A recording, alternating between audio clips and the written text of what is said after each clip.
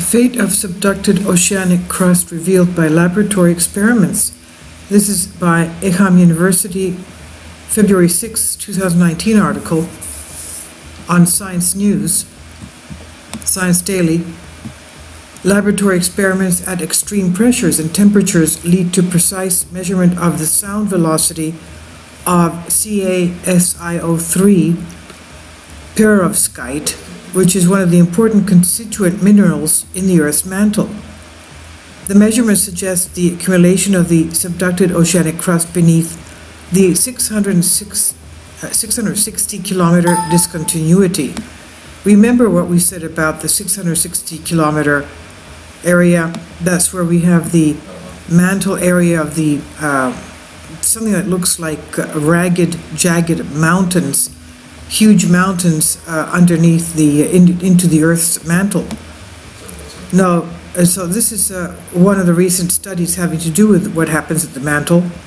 This is a schematic image of subducted oceanic crust inferred from the study.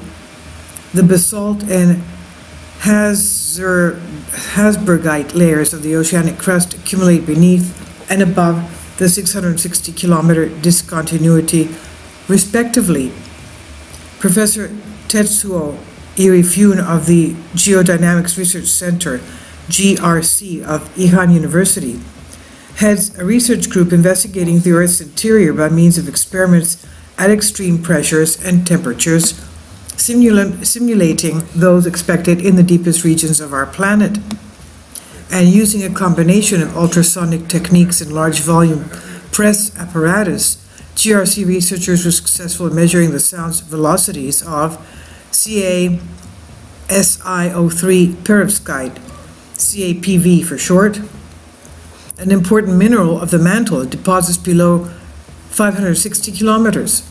This result allowed them to directly interpret seismic observations by comparison with the velocity profiles obtained in the laboratory, and they derived some composition models for the regions across 660-kilometer depth discontinuity that marks a boundary between the upper and the lower mantle. The scientific articles that present their results was published on January 10 in the journal Nature magazine. CaPV constitutes 7 to 10% volume of the pyrolytic mantle and up to 30% volume of the subducted basaltic rocks below. That's about 560-kilometer depth, and therefore it's an important constituent mineral in both the mantle transition region and lower mantle. CaPV also plays an important role in immobilizing heavy elements such as the rare earth elements or actinides in the mantle due to its large calcium site, which can easily accommodate such large elements. But despite such importance, no measurements of sound velocities have been made. CaPV at high temperatures, because this phase is unstable at ambient conditions, and hence there was no adequate sample for such measurements. Because CaPV is only stable at pressure and temperature conditions of the mantle, we designed an experiment that allows us to synthesize this phase with the adequate shape and dimensions under high pressure, then subsequently send an acoustic wave directly into the pressured sample. And using this new approach, we can study high-pressure minerals which are not stable at atmospheric conditions, such as CaPV, says Steve Groh, the research leader of this project.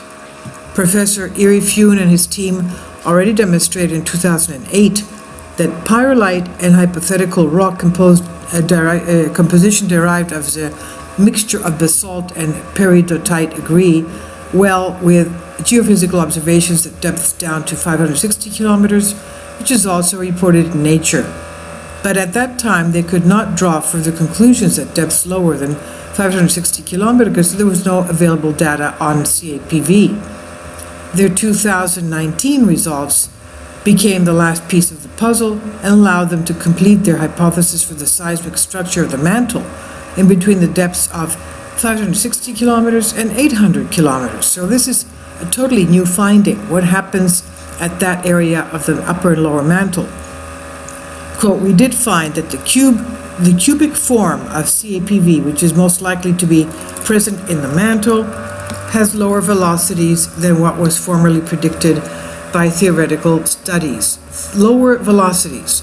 This result refused previous models that proposed formation of CAPV in pyrrolite could explain the steep velocity gradient above a depth of 660 kilometers.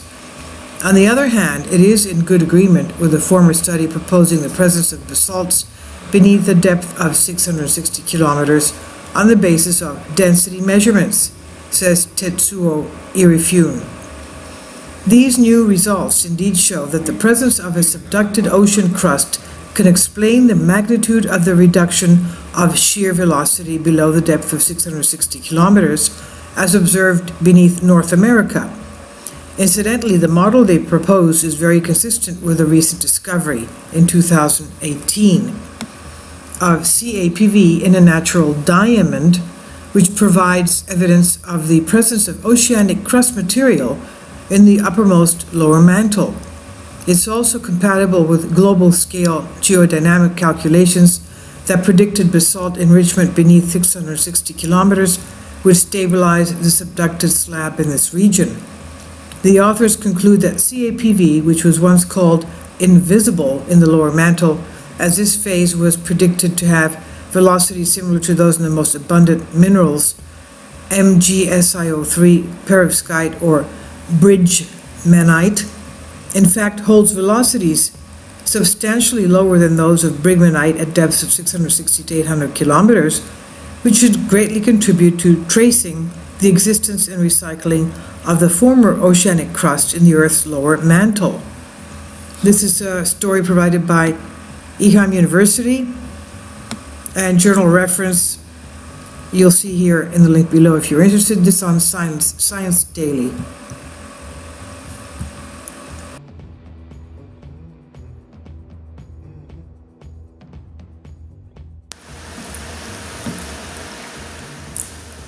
If you'd like to join me on my Patreon account, you will hear content not covered by mainstream media.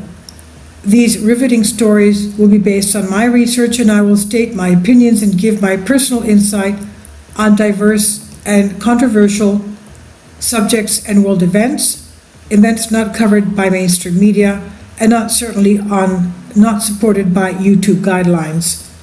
So whatever I have on my Patreon, most of those will not be on my YouTube channel.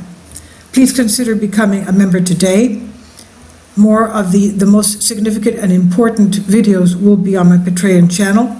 Your support helps me to continue my research and keeps this YouTube channel alive. And we depend on your support, your generous charity, because we help economically challenged families here in Athens, Greece, in Kapota, and we also help the young generation with university tuition and the community around our church. Thank you.